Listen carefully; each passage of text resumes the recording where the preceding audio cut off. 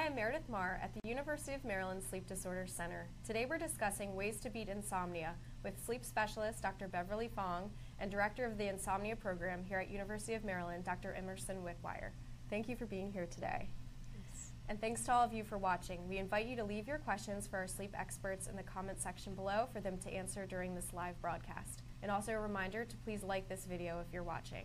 Dr. Wickwire, why don't you start us off with discussing what exactly insomnia is and how you can diagnose someone with insomnia? Meredith, insomnia is typically conceptualized as trouble falling asleep, trouble staying asleep, or both. In other words, it's a subjective diagnosis of dissatisfaction with quantity or quality of sleep. And that sleep complaint must be associated with the daytime consequence. Now, those daytime consequences span a very broad range. This can involve increased stress levels or physical pain or depressed mood or poor brain function, difficulty concentrating, for example, and other somatic bodily kinds of complaints. Insomnia diagnosis is based on a clinical interview with an expert such as Dr. Fang or myself. Great. And how common is insomnia? Historically, between 9 and 12% of the U.S. population is diagnosed with chronic insomnia. Several years ago, the most rigorously conducted epidemiologic survey called the American Insomnia Survey actually found that 24% of the U.S. adult population met diagnostic criteria, according to at least one of the three major nosologies. And what we mean by that is those are the books that doctors use to categorize and define different medical conditions. Dr. Fang, would you say someone has insomnia if they just every now and then have trouble falling or staying asleep, or does there have to be a certain pattern of poor sleep or insomnia-like tendencies in order for it to be diagnosed as such?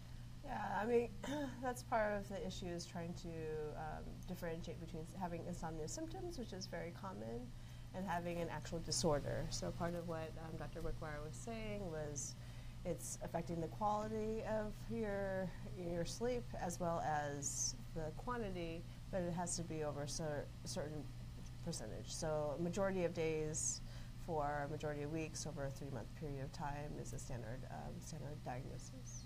Are certain people more likely to experience insomnia than others? Yeah, so certain populations, women, as people age, their sleep doesn't usually get better. People with lower social-economic backgrounds. So certain categories, people tend to have more insomnia. People with a lot of medical issues, mental health issues, substance abuse issues, they tend to also have a lot of insomnia. So in addition to those other health conditions, Dr. Wickwire, what are some other health conditions that you typically see that are comorbidities with insomnia? Meredith, 85% roughly of insomnia is what we call comorbid insomnia. In other words, it's taking place in the context of a primary, so-called primary medical or mental health condition. So as Dr. Fang mentioned, those really do. You see commonly cause insomnia outside of a health condition per se, but other things that are going on in someone's life that typically can affect sleep. What would some of those be? I would say modern society. I see a lot of people burning the candle at both ends, where they're working like 2 jobs or raising a family. They just haven't allowed enough, they haven't protected their sleep time, which is very important in terms of functioning from day to day. I think that's exactly right. There's just a lot of general stress. Sometimes there are acute stressors, loss of a loved one, job transition, hospitalization. But other times when we ask patients, well, when did your trouble sleeping start? They're not really sure. And they'll just say, Doc, I just know that it's been bad or it's been getting worse for months or years. So there can be acute stressors, but there can also be what I call cumulative stressors, where it's really just the sum of ongoing low-grade kinds of stress that eventually push our sleep system into the insomnia zone. Is there a certain time of year you've noticed where people's sleep is worse, or could it just happen anytime? I think it can definitely be a seasonality with sleep, whether it's typically more sleep in the wintertime, less sleep in the springtime. Yeah, or again, some seasonality with like worsening like allergies, and that could also be spring and fall time when there's a lot more allergens in the air. I think that's a really good point, particularly about allergies. And I tell all my patients, especially from about the middle of November on, that the holidays are a stressful time of year. It doesn't matter if you grew up in the Cleaver household, there are families and work stress, and it's just a very busy time. So there's absolutely a seasonal component to sleep disturbance. We're much busier in January than we are in November and December. People want to come in and get their sleep problems resolved. And is insomnia something that can affect all ages, or do you see it mostly in adults? Definitely all ages. All ages. Yeah. So in kids, it's a little bit different because they live in a family. A lot of their schedule is determined by their caregivers. Definitely in adults and in the aging population as well. Again. Why is it that the aging population typically notices a sleep difference as they get older? There are two broad reasons. Some of those are external factors, and some of those, Meredith, are internal factors. And what I mean by that is that as we go through different transitions in life, our external worldly demands change. For example, after retirement, we no longer have the structure, we no longer have the schedule of needing to be up and at work by a certain time, or coming home after work and beginning our evening wind down at a certain time. So these are external kinds of factors where our professional obligations change, our social commitments might change, our travel schedule might change. And we see a great number of patients, both right before transition to retirement, if there is such a thing these days, and then also after transition to retirement. That's a ripe time for the development of sleep complaints. There are also internal factors that take place as we age. We talked earlier about the comorbidity of sleep complaints with other medical and psychiatric conditions. There are also medication interactions that can lead to sleep troubles. And as we get older, we experience more medical problems, more mental health problems. We're taking more medications. And there's also evidence that actually structures in the brain change as we age. And we can talk more about that as we move forward. Going back to children, does insomnia manifest differently in children than it does in adults? How would a parent know if their child is truly experiencing insomnia? Parents will know. So it's the same, if the child is having problems falling asleep, that would be pretty obvious, or staying asleep. So like multiple awakenings, needing the parent to be in the room in order to kind of wind down to actually fall asleep. So it's probably more likely that the parent will be motivated to bring the child in than the child itself will be like, oh, I'm having problems sleeping. Right.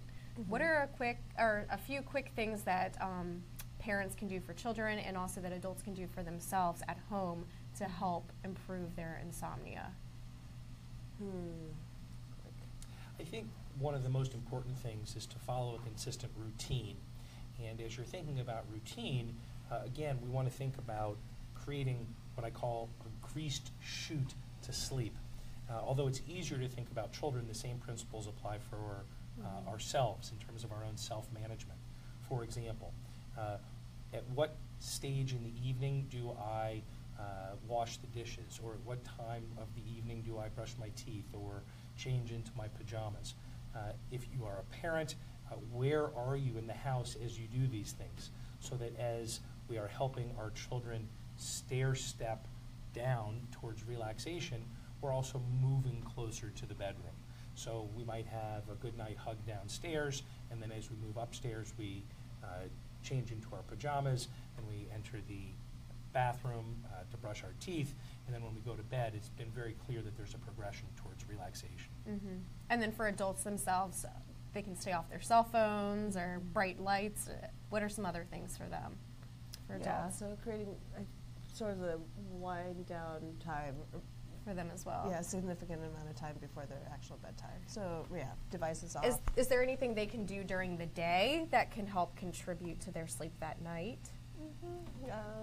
Sometimes people will, like, if their mind is racing or if they have a lot of anxious thoughts throughout the day, they actually set aside time during the day to actually kind of write those down, or just kind of get them out of their system, or specific times during the day to, like, practice meditation or stretching or any other kind of wind down, decrease that arousal that might happen more around their bedtime. And for significant others or spouses who are struggling with their loved one who's experiencing insomnia, how can they support that person or even help maybe contribute to a more relaxing or more successful nighttime sleep? I think one of the most I think one of the most important things is that by the time you or a loved one are aware that there's a problem, there's probably been a problem for some time.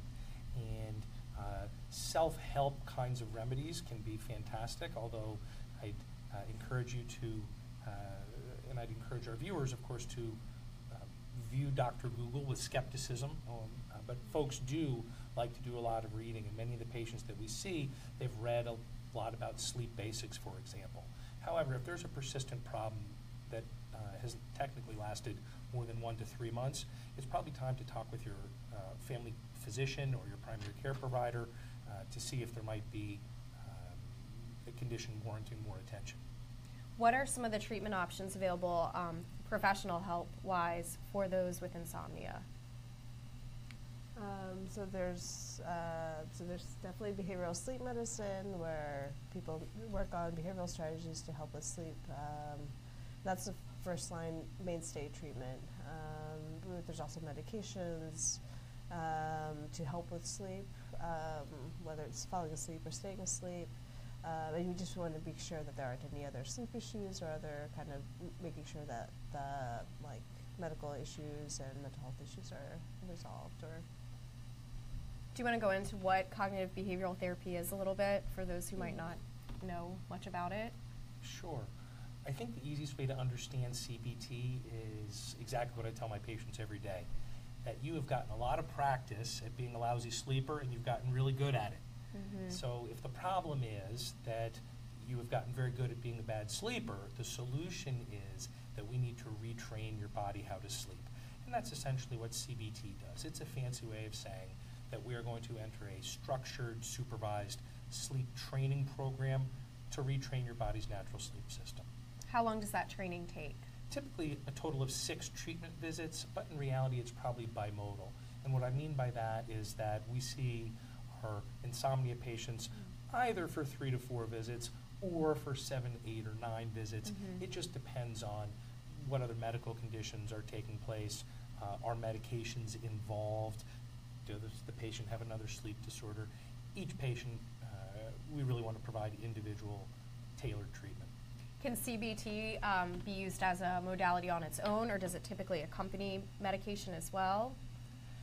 Again, it's really all based on individual patient presenting symptoms and also patient preferences. Both Dr. Fang and I believe that medication and behavioral treatments can be combined. The majority of patients, I shouldn't say the majority, many patients have strong feelings one way or the other about medications, and we want to honor those feelings when we can. So if someone were to go through this training program and they notice a difference and they're sleeping better, does this last for life, or is this something that they might have to revisit a few years later or a decade later, who knows? Or is like you're cured once you've gone through this training? I think insomnia is usually a chronic issue. I mean, there's going to be exacerbations and remissions, but I think the training definitely gives you the tools to kind of manage it once it arises again, so it's not as bad or as significant. And maybe it'll be completely resolved, and that's so it varies depending on how things go. That's one of the biggest differences also between medications and learning how to sleep. I tell my patients that no pill can teach your body how to sleep, and that's really our goal. When patients come to see us, it really is time to make sure that we identify the causes and address those causes of the sleep problems. That's not to say that medications don't have an important role in the management of sleep disorders. It just means that we really, at the University of Maryland, we want to get to the root cause and give patients the best chances for long-term success.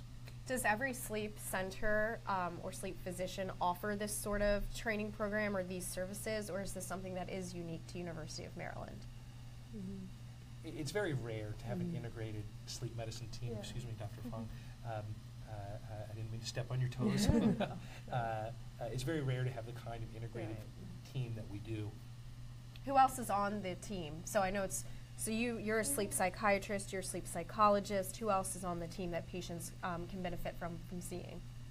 We have a pulmonary, internal medicine. We definitely work pretty closely with dental school here, staff from ear, nose, throat, Neurology. neurology. Oh, definitely our neurology. Yeah. Pediatric pulmonary. And pediatric sleep, that's pretty rare to have as well, right? Pediatric sleep experts or the ability to do pediatric sleep studies, and that's something that we do here. Great. Yeah. Do you want to talk about the sleep study process a little bit? Sure. Like how someone gets a sleep study? Yeah, and how do you first identify that somebody is qualified to have a sleep study, how that it would benefit them, and then what happens during the sleep study and what happens after? Sure. So we get referrals. We see a patient who comes into our sleep clinic. It's determined that a sleep study is needed. The sleep studies are done here at Midtown. We also get referrals from cardiologists or other primary care physicians who can order studies as well. So we might see a person after they've already had a study. So the studies that we do here are overnight studies. So they're called polysomnograms, so they give us a lot of information. They monitor EEG, so amplified brain waves. We look at eye movements, we look at nasal pressure to determine whether they have sleep apnea, an oxygen monitor, a simple EKG lead, chest leads, and there's also a video camera to catch any parasomnias. How long is a typical sleep study? Usually people come in around 9 and they usually leave around 6 a.m. We do studies 7 days a week, so it's flexible for people's work schedules. And then what's the follow-up like after the study is completed? I think that the one important point to make is that the sleep test is not what we call a polysomnogram, is not like going to get an x-ray, that this really should be conducted as part of a comprehensive management plan. And so working with a sleep disorders expert is the most important first step. It's far more important than the testing itself. In other words, the test can only be understood by someone who knows the patient and can help develop a comprehensive management plan to interpret and address the results of that test. So the follow-up is going to depend on what the diagnosis is. Patients always want to ask about treatment. It was the first question that you asked us earlier, what are the treatment options? But really medicine moves in a 3-step process. We have assessment and diagnosis and treatment. So the assessment and then the follow-up are more important for long-term success than just the test itself. Okay. Right, and typically for insomnia, a sleep study is not generally Needed, ordered okay. unless it's refractory or you suspect that there's something else going on. Do you suggest that someone with insomnia keep a sleep diary of any sort? You do? Absolutely. In fact, what we want to do is we want to measure sleep from multiple perspectives.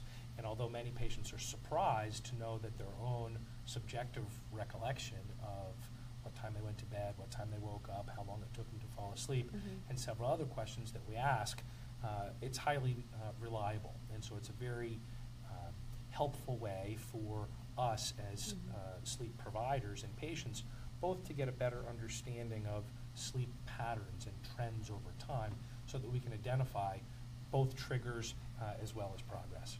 Okay. So before we continue, I'd like to do some introductions of our staff behind the scenes. We have Hannah Braun and Angela Jackson behind the camera. And just a quick reminder, we're here discussing insomnia with Dr. Beverly Fang and Dr. Emerson Wickwire.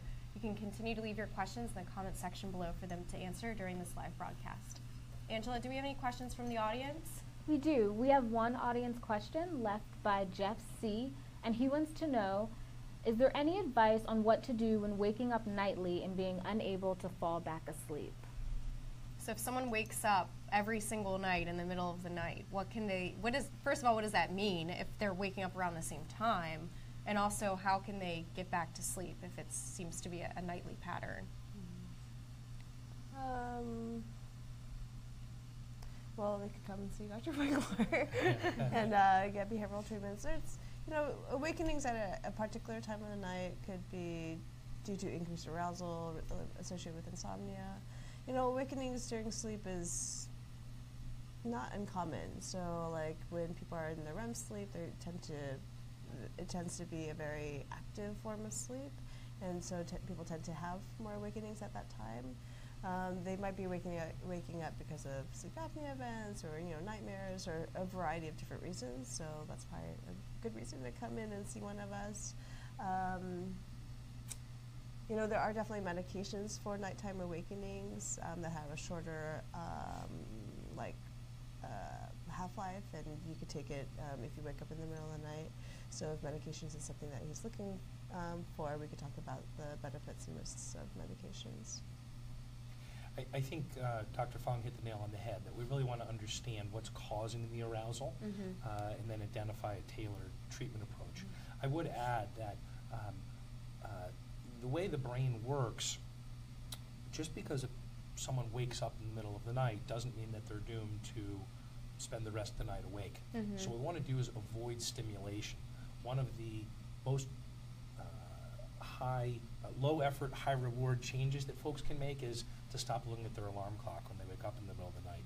Because even though it only takes a split second to look over and see that it's 3:04 or whatever time it is, that activates the thinking frontal cortex regions of the brain, which then in turn can prolong the awakening. So we want to protect sleep as a time and space. What if someone does wake up and they're finding it hard to fall back to sleep? What are some things they can do just laying there in the bed that can help them ease back into sleep? Well, hopefully they won't be spending too much time in bed, not sleeping. So it depends on, not being exposed to light is helpful if you wake up in the middle of the night. I would also suggest no devices, so anything with a screen on it. Are there any sort of breathing exercises or things they can listen? Anything that can help them quickly get back to sleep? I think the most important thing is to not practice having insomnia. So once you are sure that you can't fall back asleep, in other words, you don't need to use the clock, it's okay to just trust your gut. Once you're sure that you can't relax and that sleep is not going to return on its own, you don't want to prolong that experience. So what we encourage patients to do is to get out of bed, whether they sit in a chair next to the bed or go to the other room quietly. That's when we might listen to classical music or read a boring book or practice meditation or deep breathing, whatever it might be that's not a stimulating activity, and then we're going to wait for sleep to return. So what we want to do is practice falling asleep quickly and staying asleep. Otherwise, the more that we lie in bed and fight and get frustrated, the more that our bodies learn through repetition that bed is a place to be awake. Right. Which is, of course, the problem we're trying to solve. Right. Okay. Is there anything else you think people should know about insomnia we didn't already touch on? It's the most common sleep complaint amongst adults. It is very normal to have sleep complaints, and we're happy to help you if you do. And how can they get in contact with you for a consultation? Do we promote our phone number? Yeah, you go ahead. Oh, really? Well, okay. first of all, where do you see patients? Yeah. So we're here at the beautiful University of Maryland Midtown Medical Center. The Sleep Disorder Center is right upstairs on the 7th floor, and we see patients here. The Sleep Disorder Center is open 3 days a week for consultations and follow-up visits and treatment. The sleep laboratory, where we have nighttime studies 7 nights per week and daytime studies 2 days per week, is right here. Dr. Fang also sees patients. I'll let you talk about Columbia, maybe? Oh, sure. So we also see patients at the Waterloo Columbia Clinic. Right now, just 1 day a week, but we might be stepping that up in the coming months. Great. And what's your phone number for patients to call? 410-706-4771. I'm going to repeat that just one more time. We'll put it in the comments. 410-706-4771. We look Great. forward to seeing you soon. Great. All right, that's all the time we have today. But if you still have questions for our experts, you can leave them in the comments section, and we'll reply to you within 48 hours. Thanks so much for watching.